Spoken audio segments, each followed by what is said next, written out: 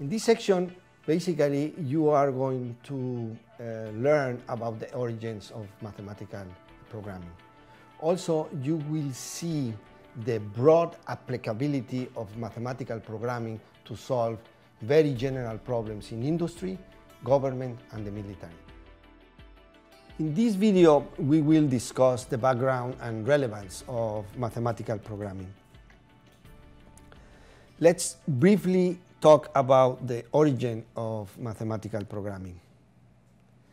Mathematical programming started with the invention of linear programming by George Dantzig in 1947. And George Dantzig said that mathematical programming allows one to define general goals, to lay out a path of detailed decisions to make in order to best achieve these goals.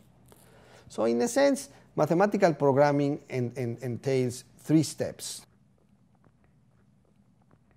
Step number one will be the formulation of a real problem into a mathematical model. So basically, you will try to formulate the real problem in mathematical terms. Then, the second step when you are using mathematical programming will be to develop algorithms that solve these mathematical programming models. And the third step will be to use software and hardware to run these algorithms and develop mathematical optimization applications. So I wanted to point it out that mathematical programming is different from computer programming. So mathematical programming is programming in the sense of planning. So the common feature of mathematical programming models is that all these models involve optimization. So this is why mathematical programming many times is also called mathematical optimization. So when you hear about mathematical optimization, essentially you are talking about mathematical programming and vice versa. They are synonyms. In these video classes, we focus on two special types of mathematical programming models: linear programming models and mixed integer linear programming models.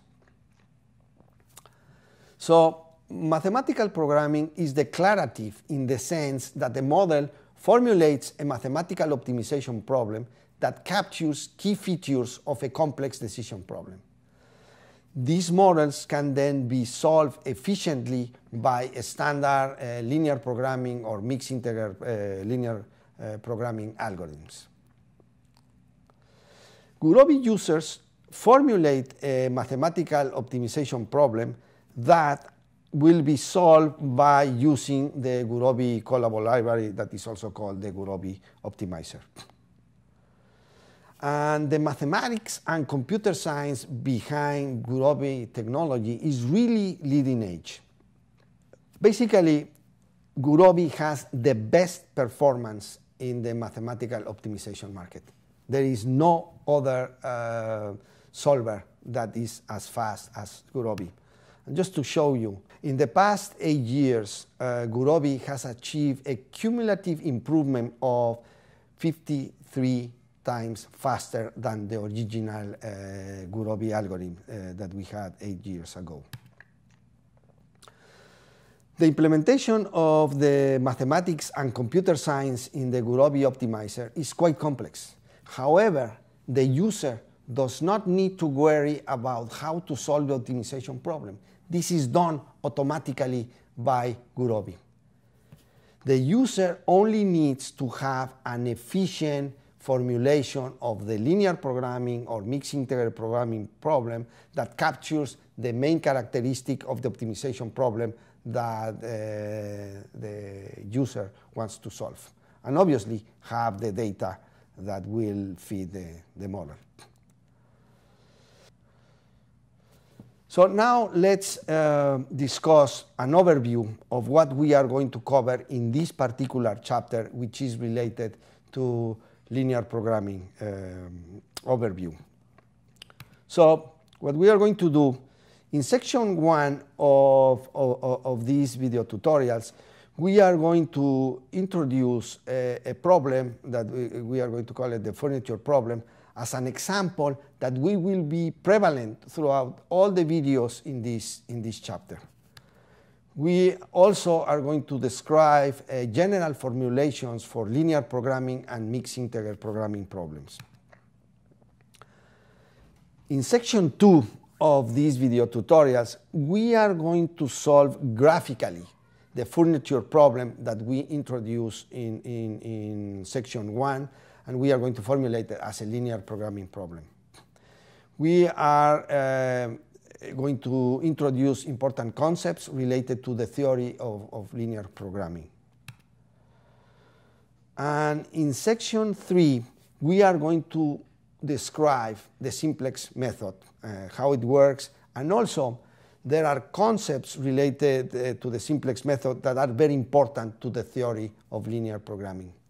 In my opinion, the simplex method is one of the most important algorithms developed in applied mathematics, because based on this algorithm, you can really solve extremely complex business problems that you have in industry, military, of government.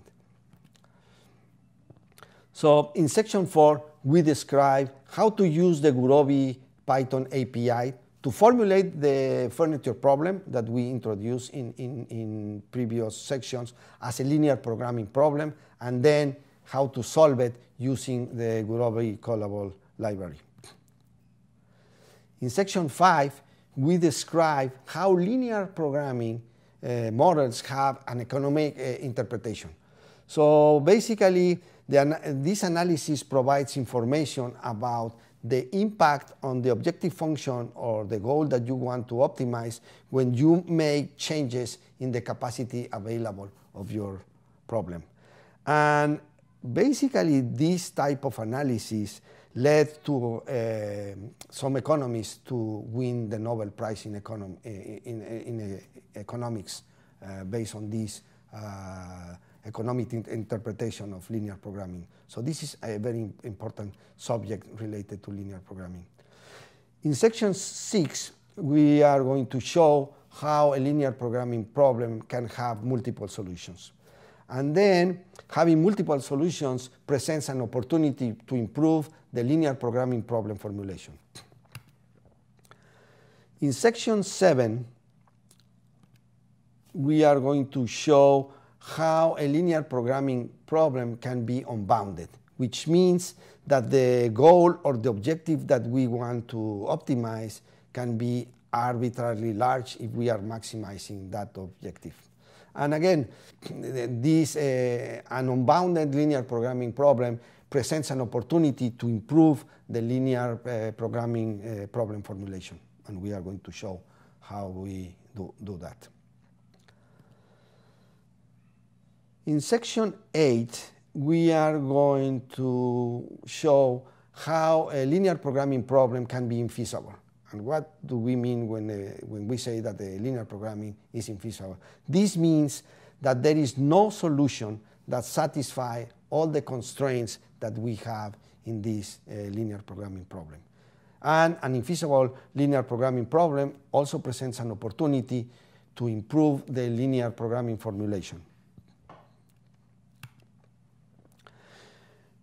In the following sections, the sections that I'm going to describe now, we are going to summarize all of these sections in a single video. So in this video, we are going to discuss how to tackle maximization and minimization linear programming problems. And also, we are going to discuss when we have variables that are unrestricted, that can be positive or negative, and when this happens and how Gurobi deals with this type of variables. Also, an important topic that we are going to discuss in this video is how we generate an initial solution to use the simplex method, and how Gurobi deals with this generation of an initial solution for an LP problem when you use the simplex method. Another feature that we are going to discuss is an approach that is called pre-solve. Pre-solve is an approach that is using before you solve the linear programming model to reduce the size of the LP problem that you are trying to solve. And this is very important when you are trying to solve large LP problems. Last, in this video, we are going to talk about matrix sparsity. So basically, matrix sparsity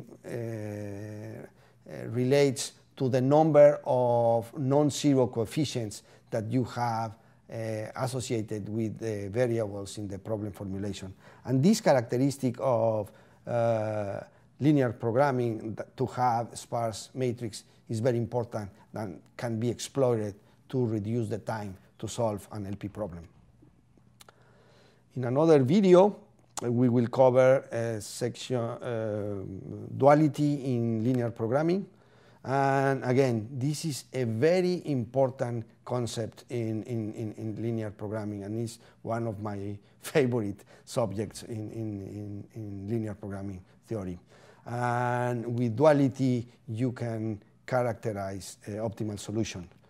And the characterization of optimality conditions in linear programming based on duality will be the subject of the following video, which is section 15. How you use duality to present sufficient and necessary conditions of an optimal solution of a linear programming problem.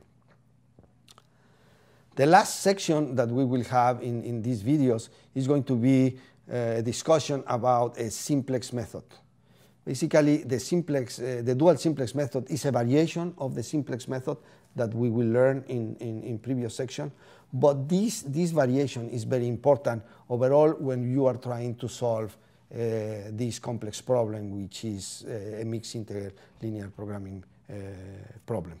So this is a general overview of the sections that you will see in this tutorial, and I really encourage you that you follow them, because I expect that following these tutorials you will get a very good understanding of what linear programming is and how Gurobi can help you to solve this problem, as long as you formulate it properly as linear programming models. So thank you very much, and see you in the next section.